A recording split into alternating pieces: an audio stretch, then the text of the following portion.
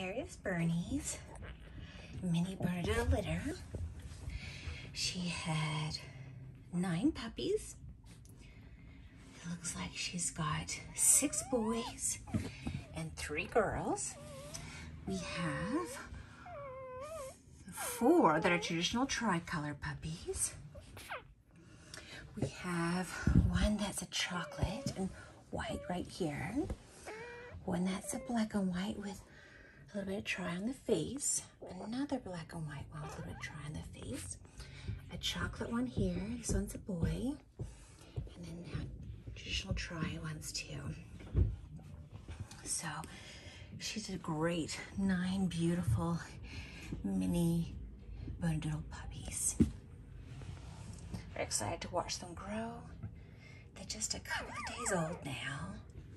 So they're mainly just sleeping and hanging out with mom, sleeping and eating.